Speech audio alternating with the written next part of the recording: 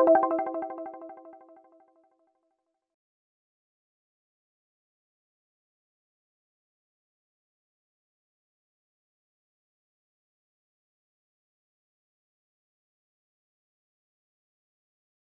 heard a quote one time back in the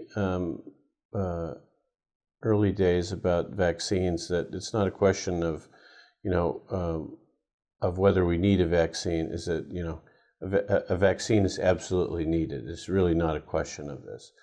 The tenor of the discussion in HIV disease includes vaccines, but now for the first time, probably the most dramatic change is that high on the research agenda is actually curing HIV.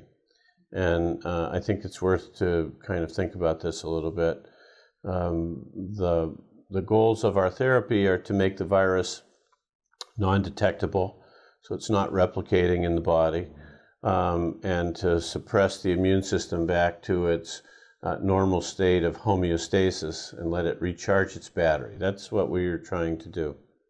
The problem with HIV today is that even when these drugs are highly effective and we can reduce the virus to below the lowest level that we can detect, it is existing within what we call reservoirs in the body.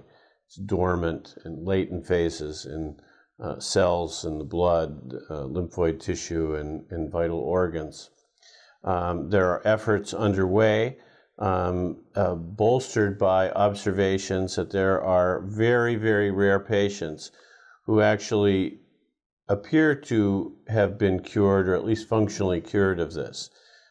These have often required extraordinary treatments under extraordinary circumstances and are not for mass production. But, you know, I was thinking the other day during a recent meeting we had attended that, you know, the discussions that went on 30 years ago and 20 years ago and 10 years ago wouldn't have even accommodated the theory of curing the disease. And now it's probably at the leading edge of the research agenda.